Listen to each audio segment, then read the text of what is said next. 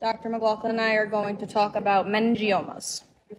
So meningiomas are typically benign tumors, almost always benign tumors of the covering to the brain. They're not brain tumors.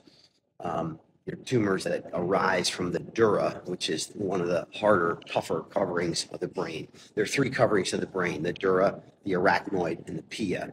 The pia is very tightly associated. Think about it as like shrink wrap on the brain.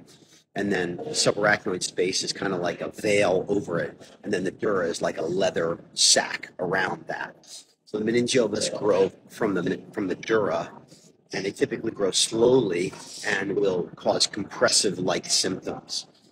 And many times I'm called to see them and evaluate them for just incidental finding. They found it on a scan for headaches or migraine symptoms or something, and there's nothing really to worry about. We just watch them and follow them with serial scans. So, if, say somebody comes in with a newly diagnosed meningioma and it's small, we'll usually just put them on a regular schedule to be screened, either 6 months to a year, depending on the size of it and what their age is. And then we'll watch them. If the scan is the same in 6 months to a year, then we'll oftentimes double that time period before we get another scan.